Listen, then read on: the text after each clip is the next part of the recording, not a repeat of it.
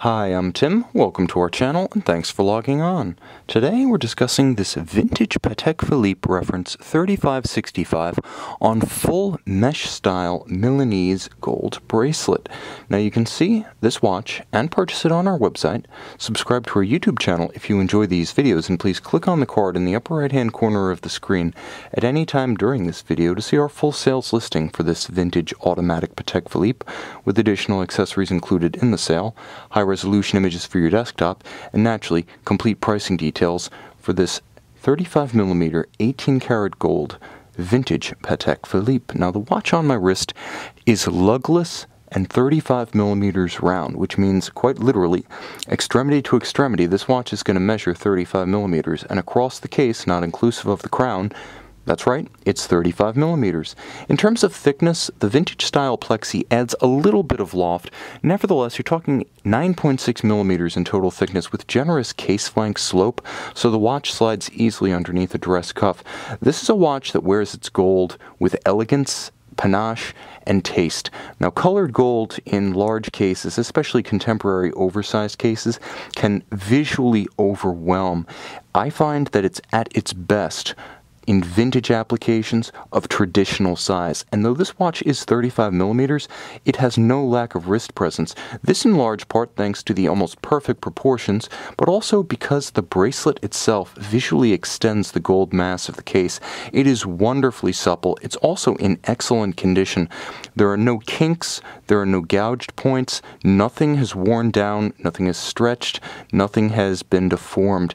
Everything is as it left the factory, and the feeling is almost of silk, but with more mass and just as much class. Now, you can see it is a 750 18-karat gold buckle, with the exception of a small retaining piece that holds the bracelet secure once you've fitted it. That's the only part of the bracelet and the buckle assembly that is not 18-karat yellow gold to match the case.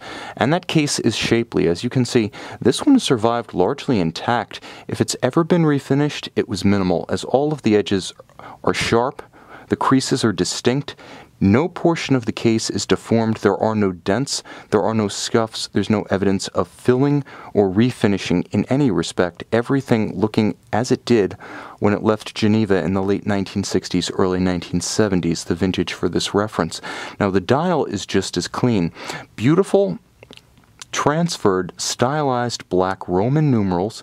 You can see a traditional and very, I would say, petite, tasteful, and discreet Patek Philippe Genève signature at 12 o'clock, and a simple and honest aperture for the date at 3 o'clock. While it may be a formal watch and thus not luminescent, it does give you the convenience of a date. The baton hands at center, classic, simple, everything you need, nothing you don't. Underneath the case back, automatic winding caliber 27460, one of the best ever, 37 jewels. It has a vintage style beat rate of 19,800 that was more common during the 60s and 70s than it was before or has been since, so it has a nice charming old school cadence to it against the ear. Again, 37 jewels, richly appointed, not excessively thick, not excessively thin, at 4.6mm thick. It has a refreshing substance to it, as most vintage movements aren't quite this substantial. 27mm across means it pretty much fills the entirety of this case, and if you were to look at it, the finish is gorgeous. Geneva seal, double stamped, absolutely beautiful, and this one again, substantially unmolested inside and out. This is a great way to take vintage flair, but wear it with, I would say, the reliability that comes with a watch that you know is still serviceable at the manufacturer that made it. One of the pitfalls of vintage is oftentimes you're looking at brands that have lapsed and no longer existed, and you're at the mercy of finding specialists qualified to service, much less provide parts. The nice thing about wearing a vintage Patek Philippe is that it's as serviceable today as it was the day it rolled out of the factory.